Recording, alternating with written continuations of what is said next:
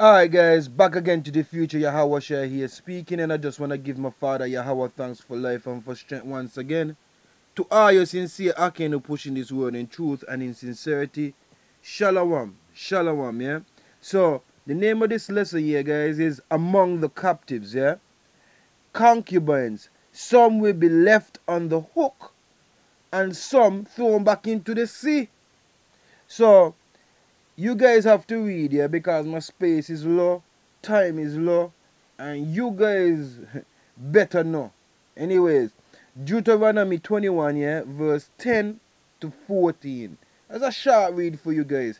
I might do a next lesson during the day, but this lesson you guys just read, yeah. So the time that we're living in as well, too, you got to remember this. We're going into like serious war time, serious war time. I'm gonna read anyways. And after that, though, this is 13, but not the full verse, you have to read them.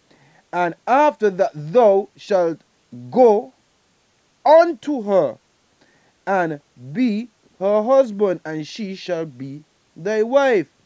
And it shall be, if thou have no delight in her, no delight in her, then thou shalt let her go whether she will.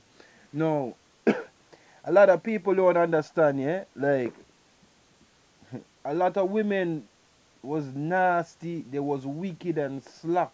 You don't know who she be or how much body she pick up just by watching she face. No.